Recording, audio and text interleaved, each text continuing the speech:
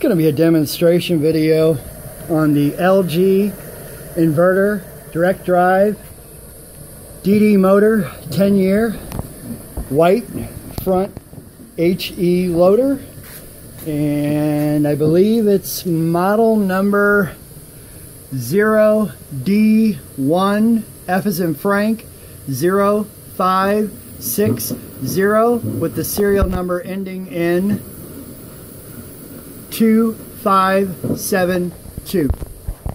So if you've heard already, it's got a little bit of like a squeak noise to it. It's not really a big deal. What it is the right rear shock absorber lets the drum drop a little bit, and when it's spinning I'll let you see it.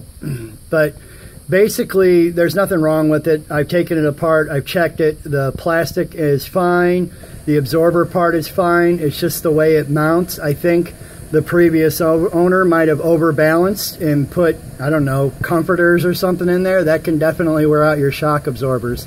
So as you can see right now, the bottom is filling with water, and I'm not going to make this a super long video because some of my videos are super long, but while it's filling and before it gets into spin mode, I just want to show you the overall condition. OfferUp has finally allowed us more than 5 pictures, which is phenomenal.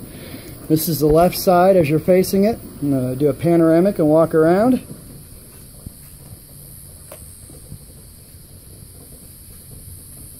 All the way to the rear. If you're wondering what that stick out piece is, that's my homemade contraption to keep hot water from going in, because I only hook up the cold water side, or one side at a time actually. This water on the ground here is from the discharge hose, which I'll show you in a minute. But as you can see, it is moving just fine. It does clockwise, counterclockwise movement, and it lets it sit right there, which is what makes it HE, but there you go. See, the more weight you add to it, the less it makes any kind of noise, which makes me believe that it was, you know, overloaded, which thankfully it wasn't overloaded to the point where it was broken. I have run this washing machine just because I'm paranoid.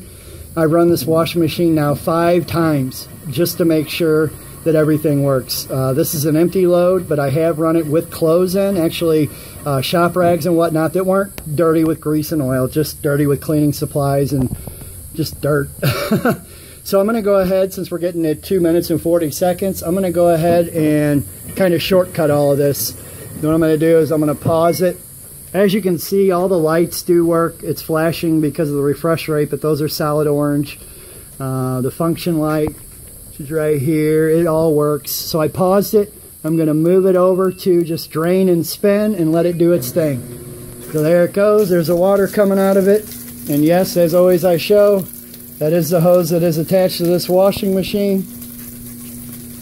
And basically, like any HE washer, it's going to pump all the water out first, which you can see there's no problem with that thing pumping at all. It's got a good solid stream. It's not obstructed or anything.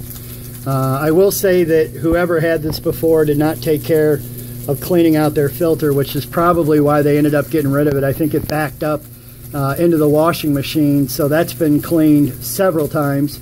And it's to the point now where the water is finally clear as tap water. It was like a murky sandy color. Actually, here's some of it on the ground.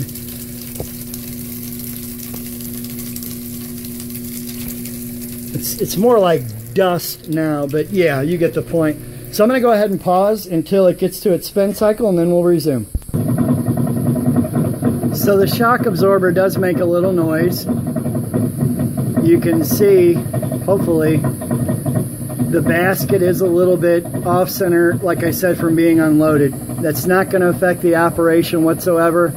At high speed, which this thing is spinning super fast, I mean, the refresh rate can't even get it. It is silent, and that's empty. Completely silent.